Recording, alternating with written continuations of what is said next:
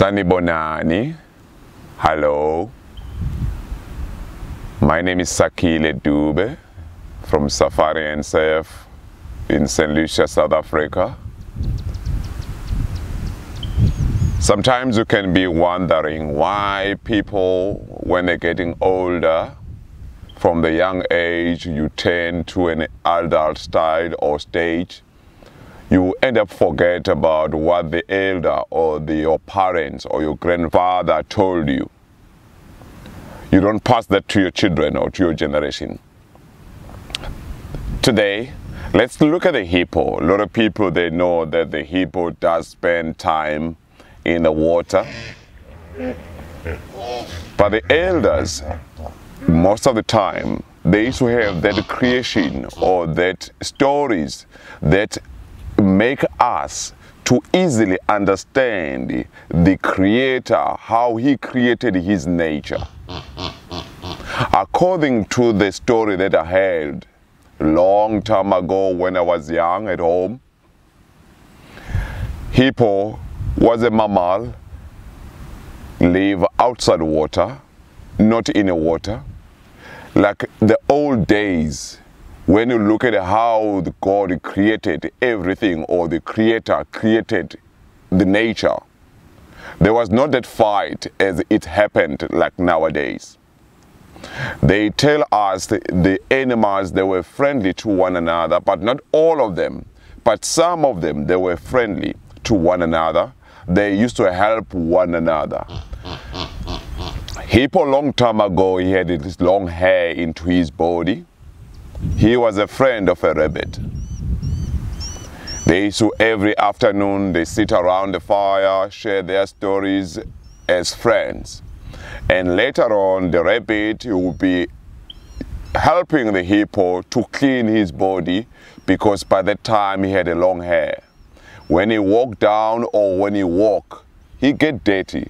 So he employed or he asked a rabbit to help him every afternoon to comb his hair. He did that daily and daily and daily. But the rabbit, because that was not easy for him, he ended up not focusing on his duty or whatever he liked to do by that time. He not focusing that much because he know that he have to help the hippo to comb his hair. He did that, he become exhausted. Rabbit, according to African story, is the one of the smallest animal, was very clever compared to the bigger animal like an elephant, like a hippo, like any other bigger animal. Those smaller animals in our African story, they were more intelligent than the bigger one. So he woke up one day into the forest. He collected nice dry grass and put it nicely to surprise a hippo. And then the hippo, when they arrived, he said, "Hippo, I've got something for you. I've got special for you. I made this bed for you. We have to come and sleep on that bed while we're combing your hair."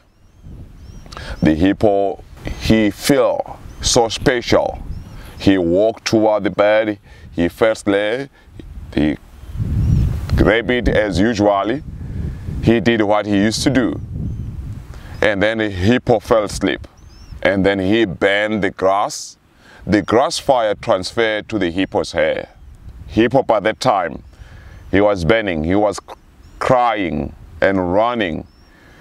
The only place he was thought of while he was running and burning to reach water, he ran, and then he get water. Unfortunately, the whole body of the hippo's hair was already burnt. Was a small piece of hair was still left on his tail. That what now, if you go in the river, you'll see the hippo with that tiny hair still left into his tail. He stayed there, and then he felt so scared to go out because he felt so sensitive, because there was nothing was protecting him from the sun anymore. The problem was because the Creator, He gave them a piece of land or habitat to live or survive on. The hippo was not a water animal. The animal like frogs, crabs, crocodile, fish, they were making toi. If they were us as a human being, they will be carrying a signboard saying, no more hippo, no more hippo, no more hippo. But because it was that time, so the animals, they send a complaint to the creator that what a big animal like a hippo is doing here in the water. He's disturbing us. He's too big. He's got a big mouth. He's going to eat all of us here. And then the creator asked to hippo, what happening down there, hippo? Why don't go back where I give? And then a hippo, he asked the creator that he doesn't want to spend his time in the water because what his friend did to him, he burned his hair. So like now, if he go out during the day in the water, he feels so sensitive from the sun and to other biting insects. So he only asking God or a creator to give him a chance. He promised him that he's not going to eat anything inside the water. He'll be there only during the daytime. But to prove to everybody and to him as a creator, he does not eat anything inside the water. While he's there in the water, he will open his mouth to show everybody that there's nothing there. There's no fish, there's no frog, there's no crocodile, there's nothing. And then he closes it down. And also when he go out from the water in the afternoon, he will spread his dung outside the water. So the dung people, they must come and survey whether they will find any bone of any animals living in the water. And then the creator agreed on that. It was a good agreement. And then he said, okay, hippo, you spend the day in the water in a promising that you're not going to eat anything there. When you go out, you drop your dung outside the water and you spread it so I can see there's nothing, or I'll ask the dung pickle to come and check for me whether you eat anything. For now, you can easily see as how the elder, they used to tell us those stories. We end up having that belief and understanding how Creator created his nature.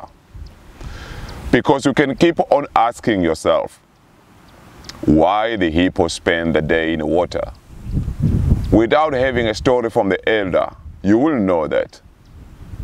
Without having those beliefs, you will know that. But let us pass what the elder told us to our young generation. Maybe they will take it somewhere. Thank you. See you soon.